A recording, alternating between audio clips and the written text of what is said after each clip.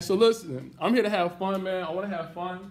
I want to talk. I want to talk through some of this stuff on here. Obviously, I'm going to be checking, making sure that I'm being captured, right? Because I set this up really nice.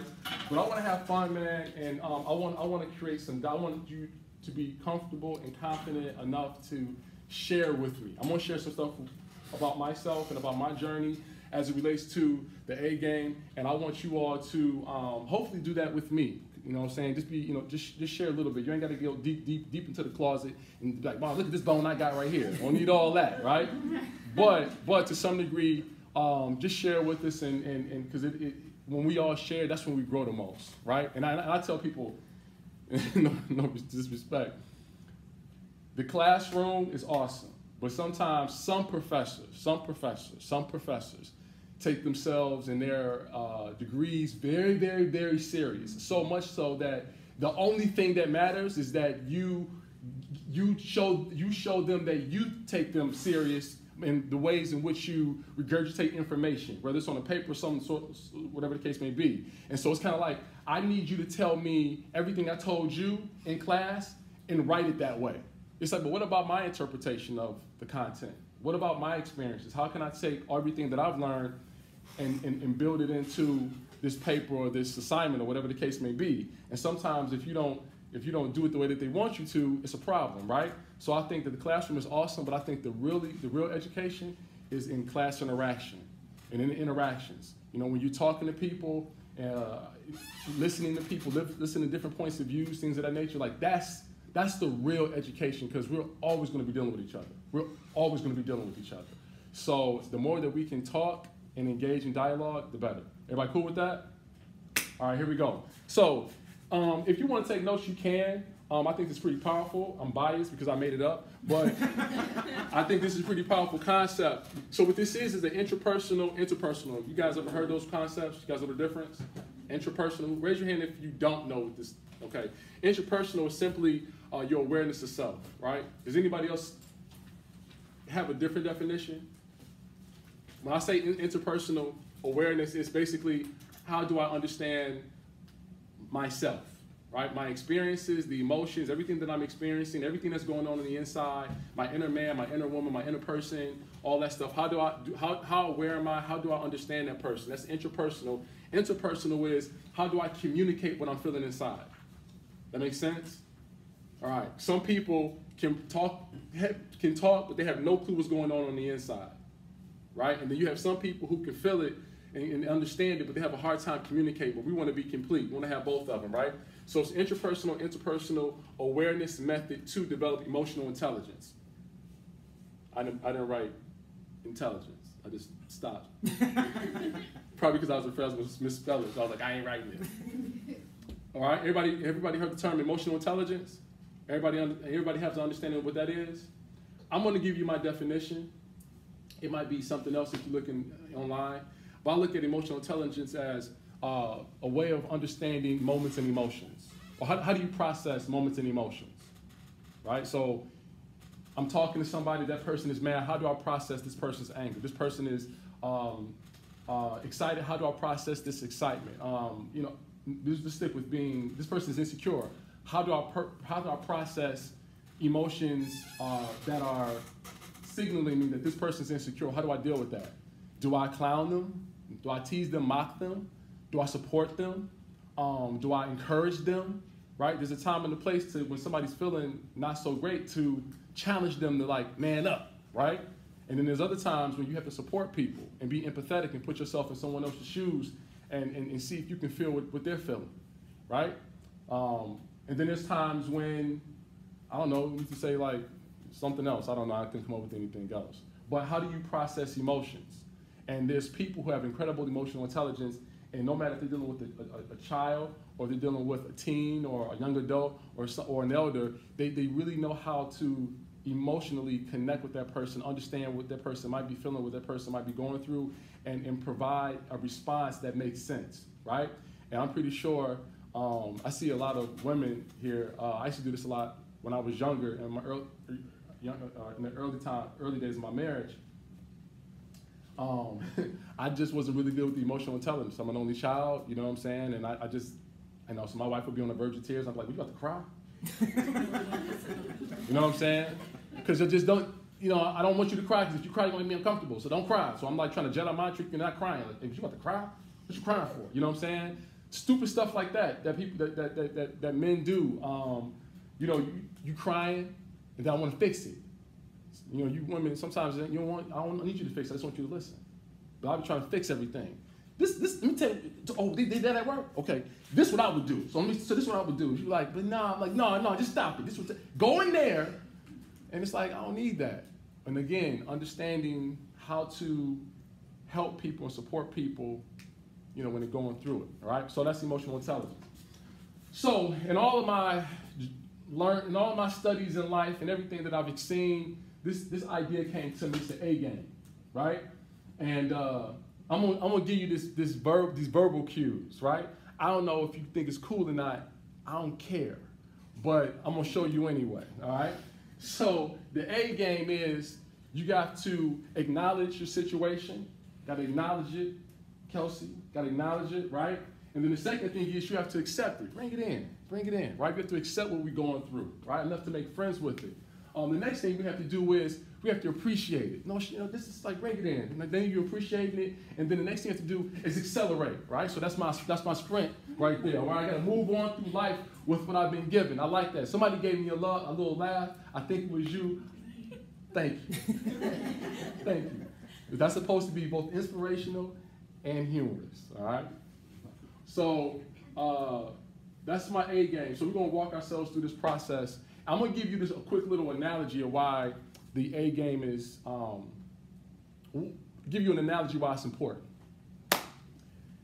There's this concept that I came up with. It's called walking with wagons and gyms. Walking with wagons, like a wagon, something on four wheels, and gyms, right? Throughout life, you're going to get stronger, and then you're going to decline, right? Everybody agree with that? You're going to get stronger, and you're going to decline, right? And life is going to continue moving on. Life is going to continue moving on throughout this process. And throughout life, as you're getting stronger and eventually going to decline, you're going to experience moments, right? And these moments are going to provide you with these big clunks of junk, right? They're going to fall in your wagon.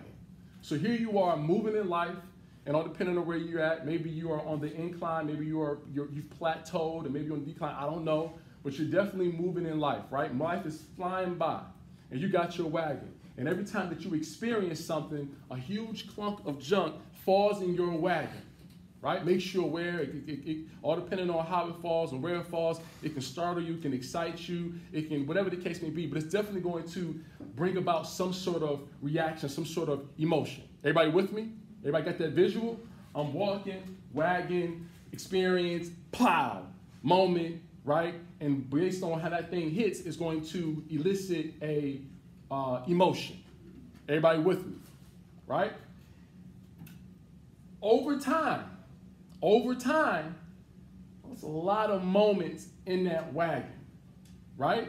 And you could even move through life, and through life, as you continue to pull this wagon, that thing's gonna get heavy. So now you got two choices.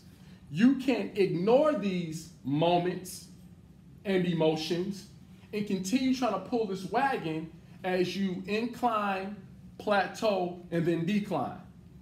Y'all got me? And if you ignore what's in this wagon that's continuing to fill up, inevitably it's going to be really hard to move through life. Does that make sense? Right? Because I got this wagon, I gotta pull this wagon. In order for me to move efficiently through life, I at some point gotta stop while time's moving.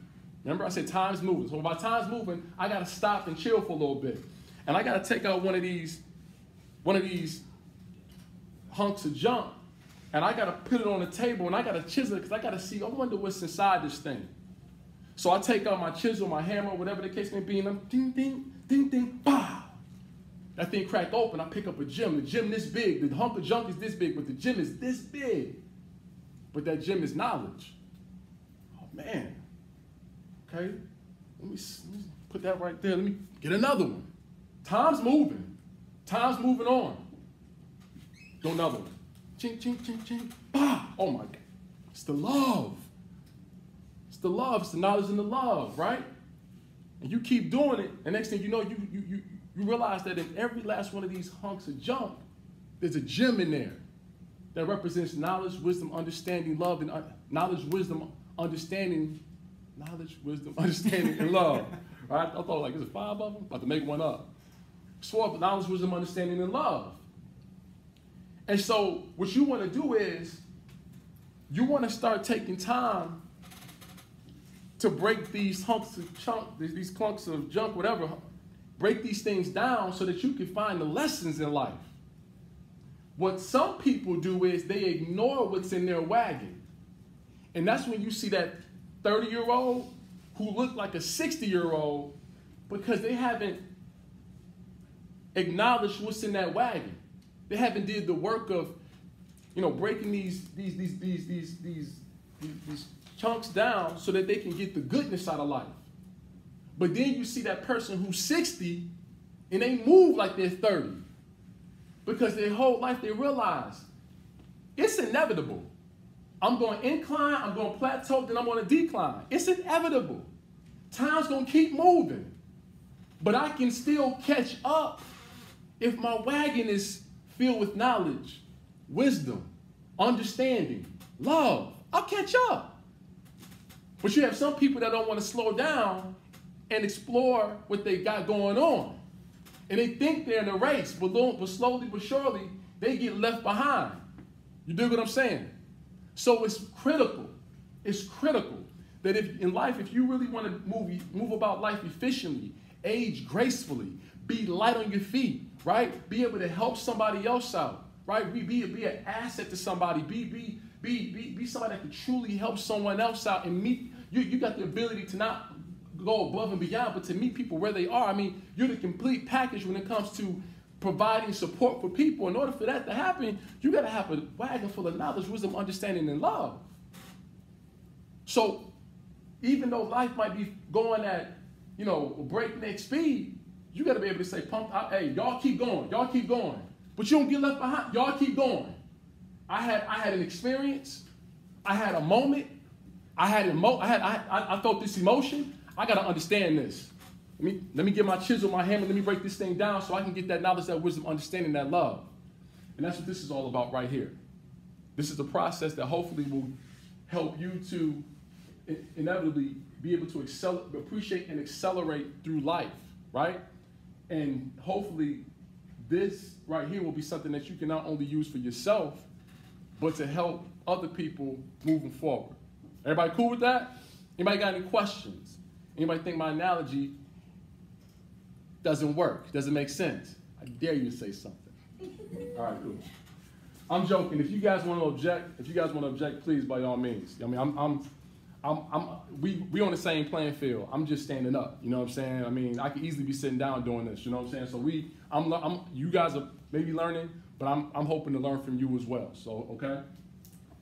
The first thing, once you put down acknowledge, if you're taking notes. You don't have to take notes, but I would. All right?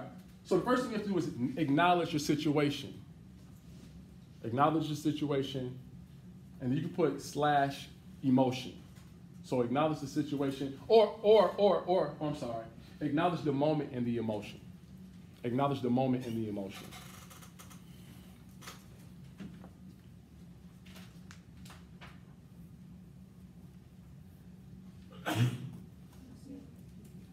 Bless you. So the first thing that we want to do is acknowledge the moment of emotion. As I said before, there's a lot of times that we deal with people who don't want to acknowledge what they've been through. And that can become devastating over time. I know all of you know all about this stuff because of what you're studying. I know you guys talk about the power of just communicating and talking and sharing is powerful. So you have to talk about what you're experiencing. You have to talk about the moments that you experience and also the emotions that those moments elicit. It's really, it's powerful, bottom line. And even if it comes out clumsy If it's not efficient, and if you're kind of searching for your words or whatever, the bottom line is we have to find people that we can kind of download on and just vent to and share with as possible. I even tell people, like, so sometimes people are like, I don't want to gossip. Like, no, you need to gossip. Just bring it. Like, sometimes you need to just let it out. Just let it out with people, with the right people, though. All right. The next thing is you have to accept. And this is probably the most powerful thing right here, and this is probably where this thing is probably the most powerful concept right here. You have to accept your moments and emotions enough to make friends with them. You have to accept your moments and emotions enough to make friends with them. What do you mean, Mark? That sounds corny. I'm going to give you a little analogy, right? I'm going to give you a little analogy, and then I'm going to bring it full. So I'm just going to give you a little story. This is made up. This is not about me. But I'm going to give you the story first, the scenario, and then I'm going to bring it back to help you understand what's sitting with your emotions, making friends with your emotions mean. Use your imagination. Young kid, right? Young kid, 6 to 7 years old, right? You can make them whatever race you want. You can make them whatever gender, whatever the case may be. 6 to 7 years old. Come downstairs, and they want to put on a performance for the family, right? A musical performance, right? They've been watching videos. They've been practicing. They've listened to the song lyrics and all of that. And so they start doing their song and dance. Kid gets done. The audience laughs at them. The audience is the family members. They laugh at them. Could be mom and dad, could be brother and sister, could be grandparents. You can create those details. They laugh at him. The kid realizes that he's not being laughed with. Sometimes you laugh in amazement, right? They're not laughing that way. They're laughing at him. Like, the person realizes, like, okay, you're laughing at me. You're mocking me. You're teasing me, right? Kid starts to break down. I got a little 4-year-old boy, and sometimes he'll be on the verge of tears, but he'll try to cry. He'll try to laugh through it, right? Anybody ever seen a little kid try to laugh through tears, try to psych everybody out? That's what this little kid is doing. Audience is still clowning him, making fun of him. So finally, the kid walks out the room, kind of like trying to escape. And just when you think that the people in the room would recognize what they're doing, the mistake that they've made, they keep going. Kid goes up into his room, and from that point forward, everything that kid loves, that kid does behind closed doors, right? So what happens when or when the person is 5 or 6, continues when they're 10, 15, 20, now the person's 27 years old and really having a hard time, right? In society, with relationships, working to find love, because they've been living life like an introvert their whole life, when in fact they were an extrovert. All they wanted to do was sing and dance and entertain, right? They loved it, but they had a really bad experience when they were 6 or 7. And that made that person feel embarrassed. That made that person feel nervous and uncertain and insecure to ever put forth something that they loved on display ever again, right? And a moment happens that brings them back to when they were 6 or 7, and they realize, now I know I'm insecure. Now I know I'm insecure. Now I know why I'm so out of sorts. Now I know I'm so offbeat.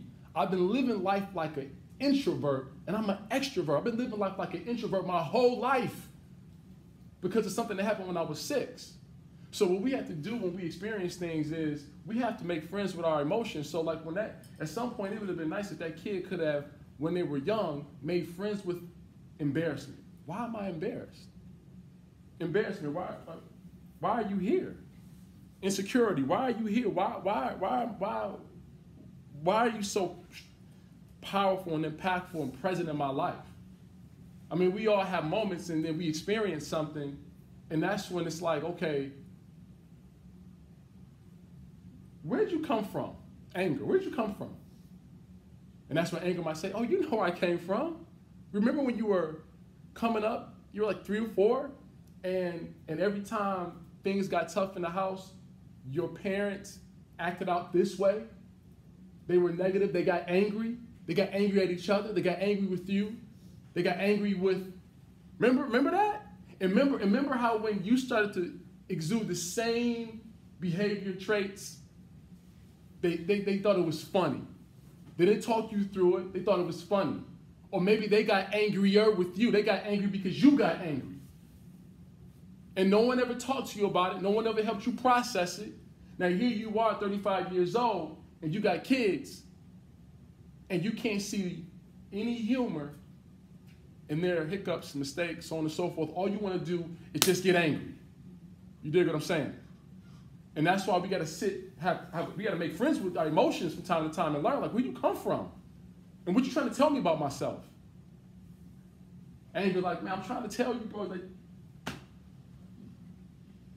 you got to find a way to reverse or change the trajectory or change this generational thing that's been happening in your family. You got to change that. You got to be the one, because your parents ain't get it yet. So you got to be the one. So everybody angry in your family, okay, you got to be the one to change that, because if you don't figure it out, your kids are going to operate the same way. So this is what I'm here to do, bro. You take it or leave it. But if you don't do something about it, I'm just going to keep showing up in your life every other week, every other day, until you do something about it. Does that make sense? So when we start thinking about accepting our moments, accepting our emotions enough to make friends with them, so I find myself a lot of times thinking, like, why do I show up this way? Like, you know? I give you another example, and then I'm going to give it to you a little bit before we shut it down. My son, my oldest son, Marv, 12 years old. I watched Marv play basketball. He's not physical, not very physical. He's learning how to be physical. He's not very physical. And he grew up playing trio blocks, Legos, doing things that were very cerebral, right? Because we had a very quiet house when he was my firstborn. We had a very quiet house at first. Now I got 3 kids and total anarchy. But before that, it was very peaceful. I grew up an only child.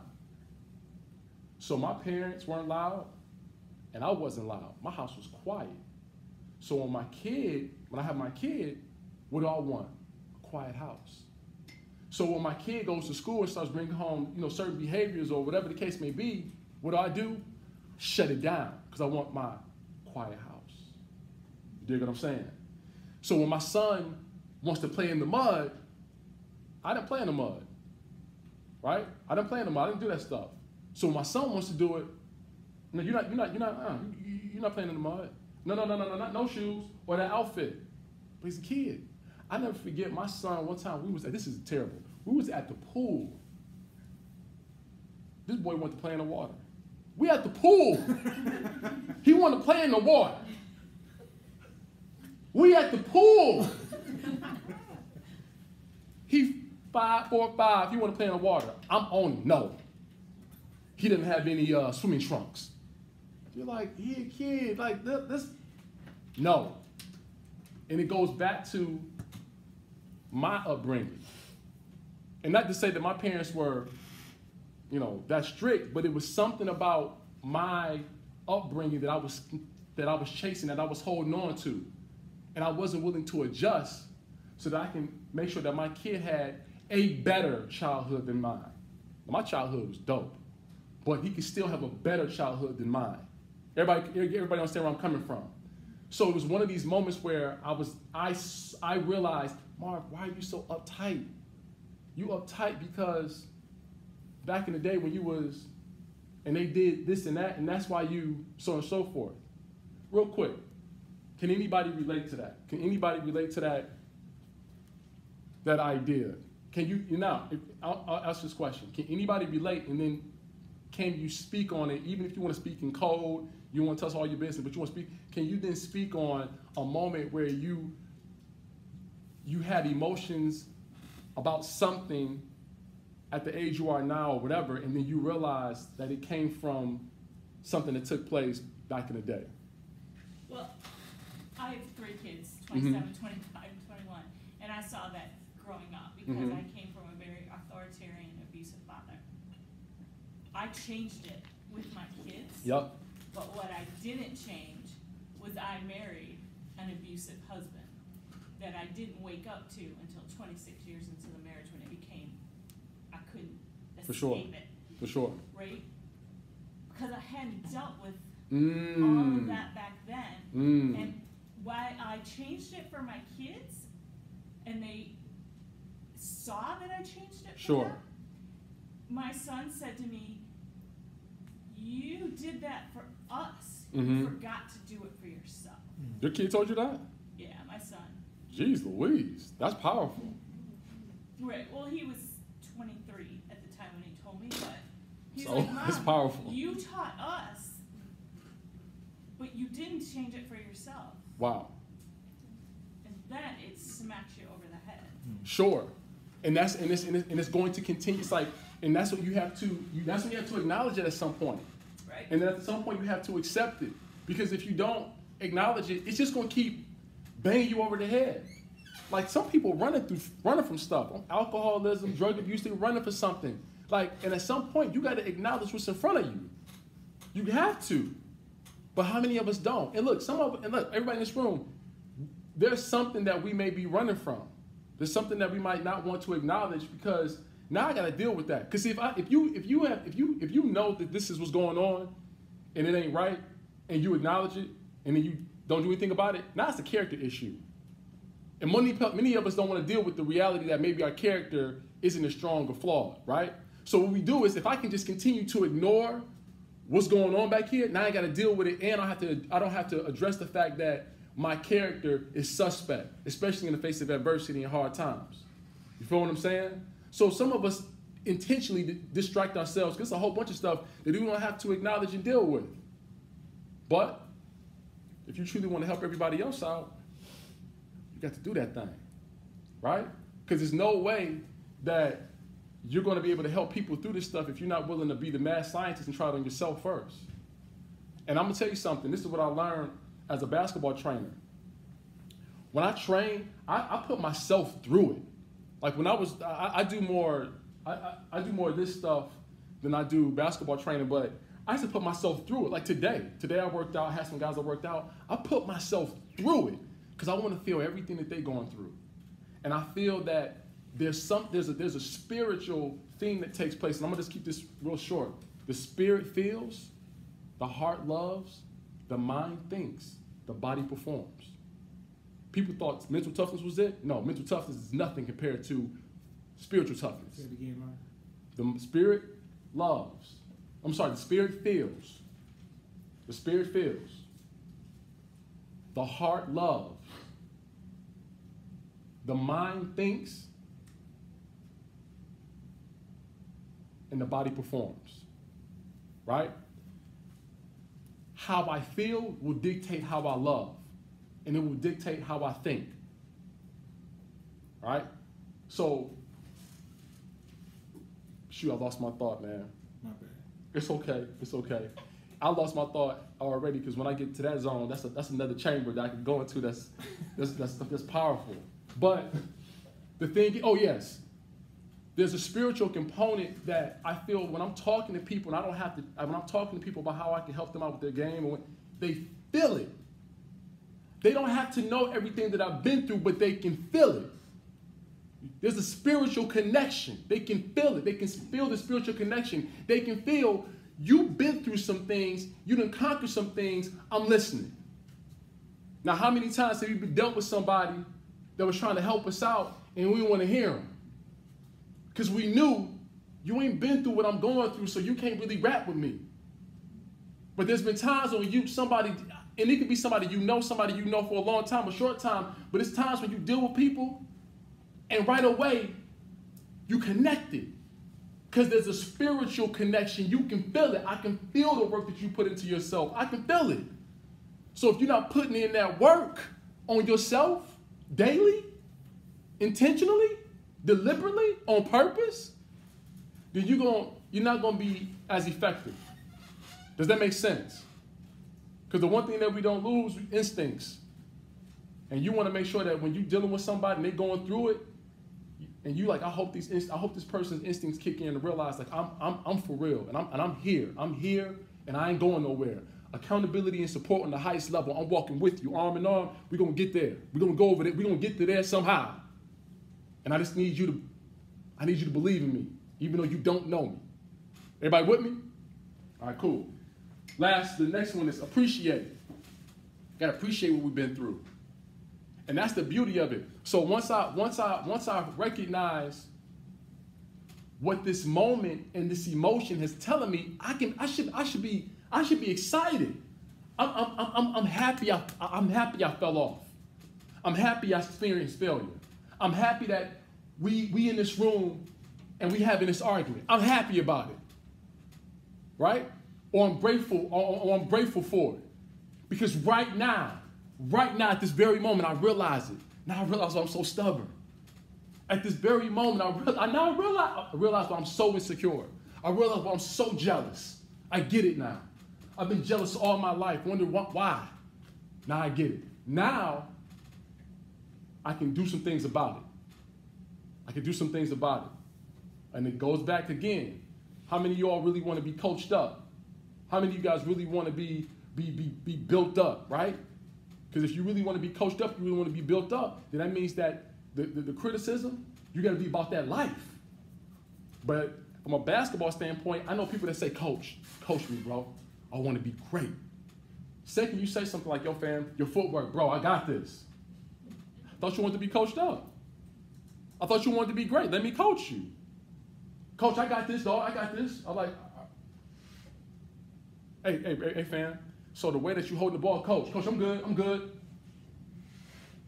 So now, you say you want to be great, you say you want to be amazing at this, but now you don't want to get coached up.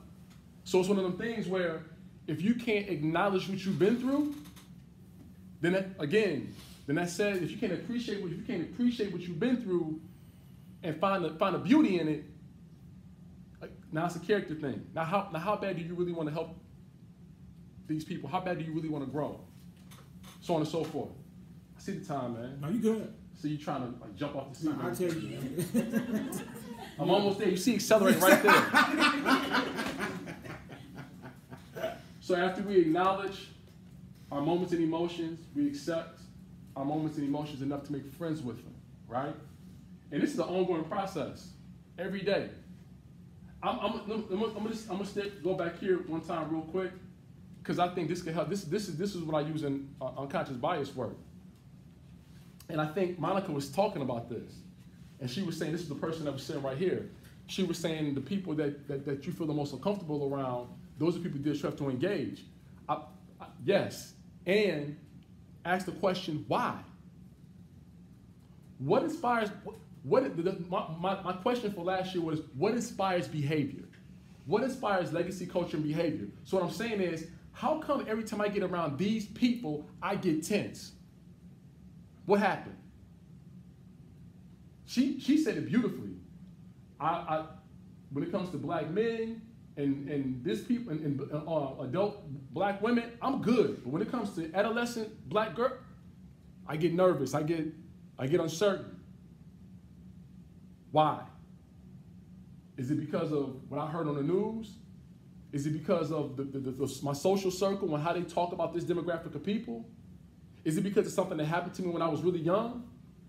I work with a football program, and I do some life coaching, or some purpose recognition coaching. White boy from this is gonna sound stupid, either from Kansas or Canada, right? I know it's all over the place. We see from Kansas or Canada. I was eavesdropping. Not too good though. It's him. It's 3 seats. It's like 9 seats. Black kid, black kid, black kid, black kid. Kansas, Canada, black kid, black kid, black kid, black kid. And they all just probing this dude with questions. Where you from? Do you like rap? Like all the stuff that they like. Do you like rap? Do you know who this rapper is? Like everything that they about, they asking him the question. And so, he like, nah. Like, and then it got to the point where like, no matter how he said no, it was the most weird thing in the world. Like, Like, no. Like, oh, look at him. He's saying, like, no. Like, dog, he's saying no. Like, what do you want me to, you know? They just, at this point, they just, like, looking for a reason to clown him. There's one white boy. Cat a corner.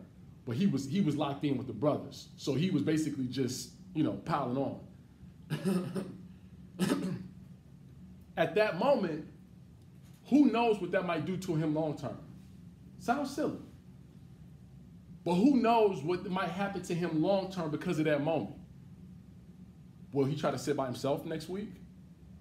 Will he try to come in later so that he doesn't have to, so he can gauge where everybody else sitting and sit somewhere else? Will he come in early so he can sit at the front so that he can be, because brothers don't want to sit by the front. So, like, will he try to sit at the front so that, like, I can be, I don't, I know most guys don't want to sit up here with me, so I sit at the front. You see what I'm saying?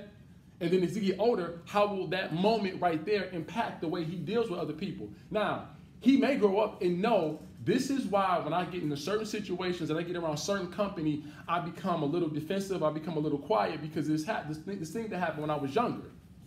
But if he doesn't know what inspires his behavior, unbiased kicks in. And unproductive behavior kicks in. So that's why it's important that we accept these moments in our life and we ask the question, what inspires the way that I show up? I have to figure this out. And as you start thinking about the people that you're going to engage with, you have to figure out, if I'm uncomfortable, why? Because you can't be judgmental if you're curious. That makes sense? If you get really judgmental and you're like, man, I can't stand this. Why? Get curious. Radical curiosity cures judgment. Y'all with me? I'm almost done, man. Appreciate your moment. Appreciate what you've been through. And now you can accelerate through life. Simple as that. You can accelerate through life. You got your wagon. You're getting older. All right? You're plateauing. You're whatever. You're plateauing. You're reaching your prime, whatever. And here you are, just a ray of hope, right? Every time people get around you, they feel better. They just feel good. They don't even know why. They get around you, and it's something about what you've been through and what you put yourself through and the knowledge, the wisdom, the understanding, the love, that every time they deal with you, they just feel a little stronger. They feel a little taller, feel a little faster. They just feel better. And that only comes from the way in which you take the hunks of junk in your barrel, you find the knowledge, the wisdom, understanding, the love, and then you move through life with grace, efficiently. And it shows up in your work and it shows up in your person. That's it. Does anybody have any questions, any responses? I'm going to turn this off. Good job, Mark.